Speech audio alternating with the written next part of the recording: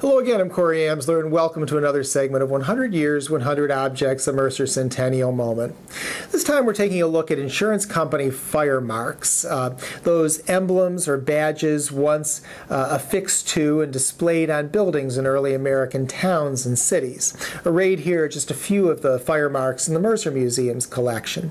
You know, it's not uncommon for myth to creep into the stories behind some historical artifacts, and these marks are a good example of that.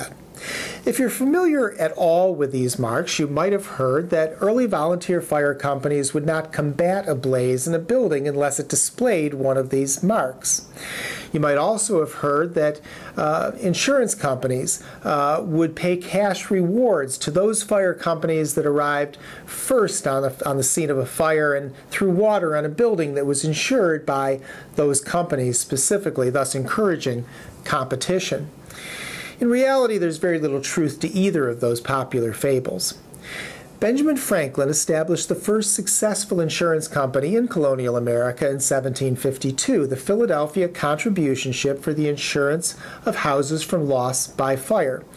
Other insurance companies followed suit in the city, including one founded by volunteer fire companies themselves. All of these companies adopted marks or emblems that they encourage their policyholders to display prominently on homes and businesses. Again, a few of them are here. The hand-in-hand emblem of the Philadelphia Contribution Ship, the green tree of the Mutual Assurance Company of Philadelphia, and the hose and hydrant emblem of the Fire Association of Philadelphia, that company that was established by Philadelphia's own volunteer fire companies. So what was the actual purpose for these fire marks? Why were they created?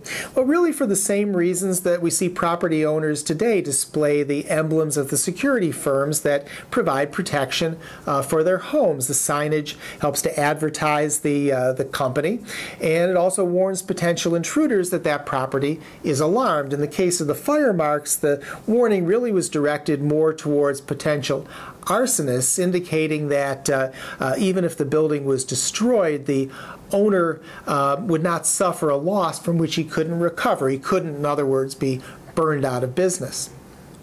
Insurance companies did make general contributions to volunteer fire companies, but primarily just to encourage effective firefighting generally, which helped keep losses low and also helped keep premiums affordable.